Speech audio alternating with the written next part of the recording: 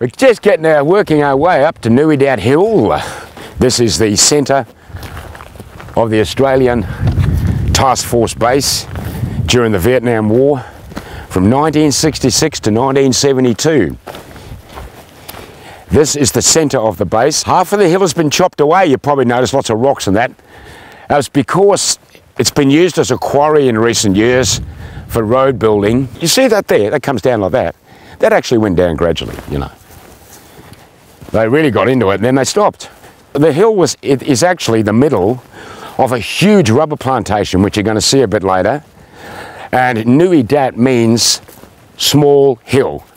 During the period of the war, the SAS, the super soldiers, were based on top of this hill. And all the other troops were in the rubber. And at night they would fly out late night on their special missions from the top of the hill. Phantoms of the jungle. We consider them to be super soldiers, but they were out there doing their thing like they did in Afghanistan years later. This place and all the rubber trees around it was surrounded by 11 kilometres of barbed wire. And it was a little piece of Australia. When you came here after you'd been out in the bush in operations, you felt you were in Australia in a secure sanctuary. The reason that they came here is because this is almost exactly in the middle of Phuoc Tuy province. So in other words, it was a dominating feature.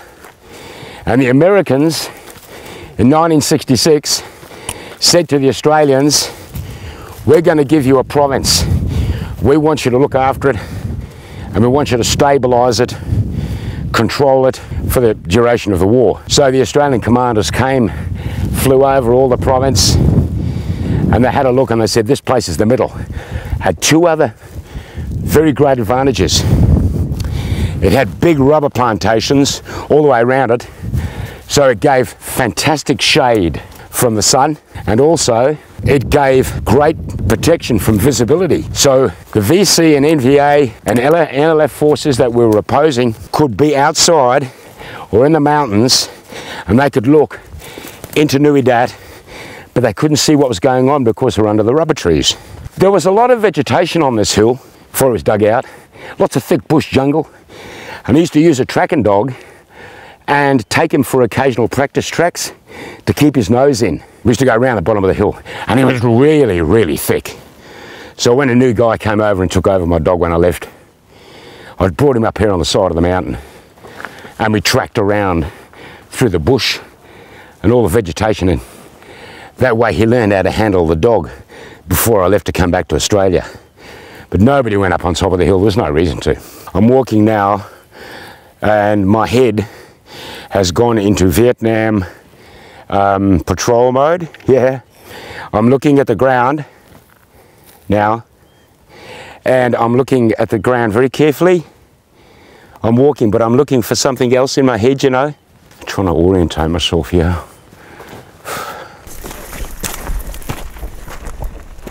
This was the middle of the Australian Task Force, and when Brady pans around, what I'll do is I'll give you some indications of where we're looking.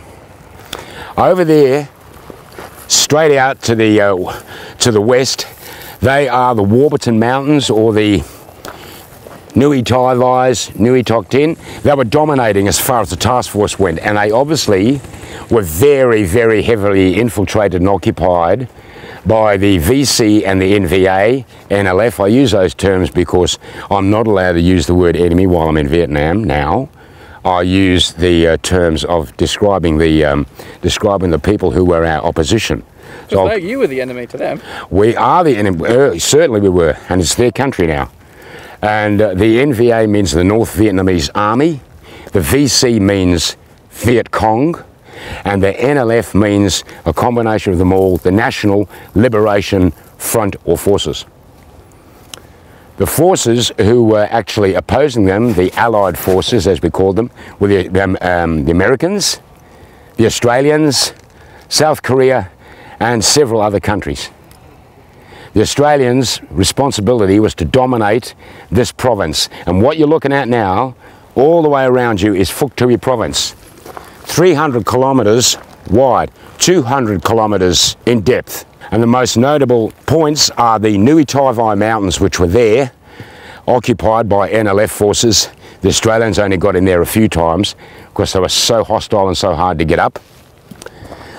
We swing around, and out in front of us is a place called Suinay or Nui Dat.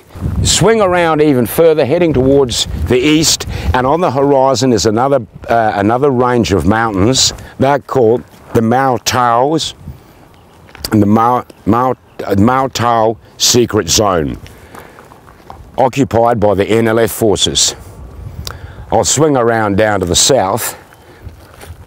This is the direction from which we came, and the direct south is over there. Those misty coloured mountains on the horizon, they are the Long High Mountains, otherwise known as the Min Dam Secret Zone, where we're going to go in a couple of days. Straight down through here is the coast, and the light green and the long green, they're down there, you can't see them. Immediately out in front of us there is just barely visible a sheet of water, which is actually a dam. That is the rubber plantation at Long Tan. That's where the big battle of Long Tan took place, where we're going to go today, straight out there.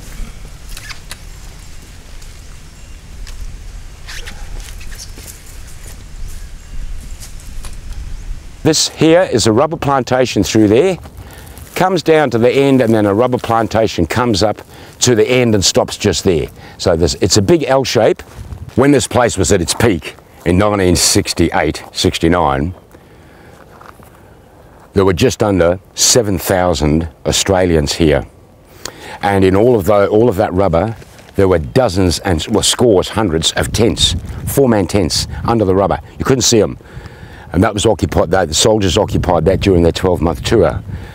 Down here, where this flat area is, just out there near where that house is, there was a great big helicopter pad called the Kanga pad, and that's where the Iroquois helicopters came in and took the soldiers out to go on their operations out there. Where that first lot of rubber meets the next lot of rubber going that way, it's not really that green at the moment, and running all the way down to the tip of that road is a aircraft runway called the Luscombe Field. And if you came in here by aircraft, you came usually in on a Caribou light aircraft that carried about 50 to 75 men. They were flying in from Saigon or wherever. They come over those mountains really high. As soon as they got over the mountains, they would drop like a stone, and they would land from left to right. The reason for that was, if they came in too low, they would be shot down by the opposition forces. Turn around, everybody get off, and then they would take off that way and do a huge climb straight up in the air to get over the Nui Dat Mountains. When you were here on operations, you're going to be in Vietnam for 365 days, 1 year. It was a tour of duty. At the end of that year, you left Vietnam. During the time that you were here, of those 365 days, well over 200 of those days, you weren't here. You were out there in the jungle, where you see those mountains and the far part of the province. That's thick jungle out there, and you were out on operations. When you came back into the task force base here, you could relax, let down, have a shower, hot meals, see a movie on the big screen, and then you'd carry out your duties in the camp, raking up leaves, cleaning your weapons, getting ready for your next takeout, your next operation.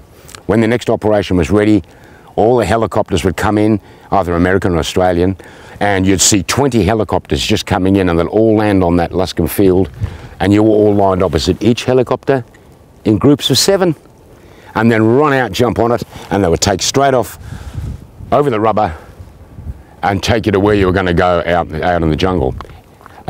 In the later years, a year or two after, that pad down there was established called Kanga Pad, and that's where helicopters landed, and that's where you got on off. This wetness shooting down my legs. I thought, oh Jesus, I've been hit, and I've been hit between the legs. Shoved my hand straight down inside my pants, to check everything, and I realised that I'd actually pissed myself.